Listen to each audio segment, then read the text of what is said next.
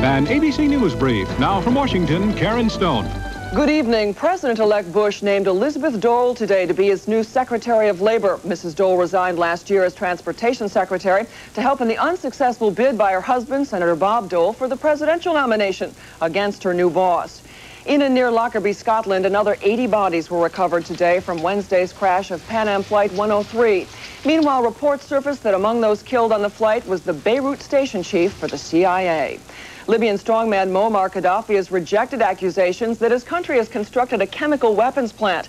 Qaddafi says the factory actually produces only medicine. Back here in the U.S., a tornado slashed through the Nashville suburb of Franklin, damaging or destroying 60 homes, killing 1 man and injuring 6.